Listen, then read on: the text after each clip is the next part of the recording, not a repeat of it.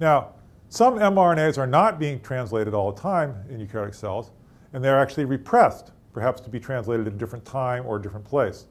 And that repression of mRNAs commonly involves the formation of what I would call a non-functional mRNP, or mRNA protein complex.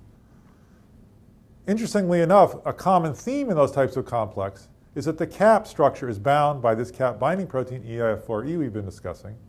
But now, instead of being partnered with EIF4G, it's partnered with other proteins.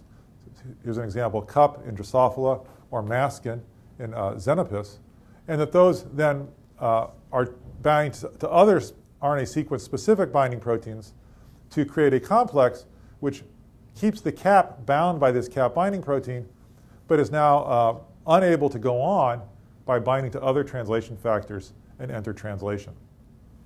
One of the reasons this is probably such a prevalent type of complex for repression is that by binding the cap here with a cap binding protein, we're actually going to block the major pathway of mRNA degradation. So this not only represses the mRNA for translation, but keeps it available by preventing its degradation. And I'll discuss that in a few minutes here when we talk about degradation. Now, these repressed mRNAs often end up in large RNA protein granules in the cytoplasm.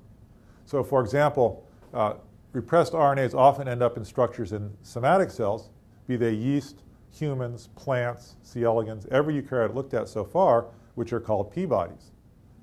And similarly, mRNAs that are repressed in germ cells, where maternal mRNAs are made by the mother, deposited in the oocyte, and used in the embryo in certain places and certain times to direct development, are stored in what are called germinal granules. As I'll talk about in my second lecture, these different types of RNA granules are all related to each other and use a common set of RNA binding proteins to regulate the translation and even degradation of many of these mRNAs.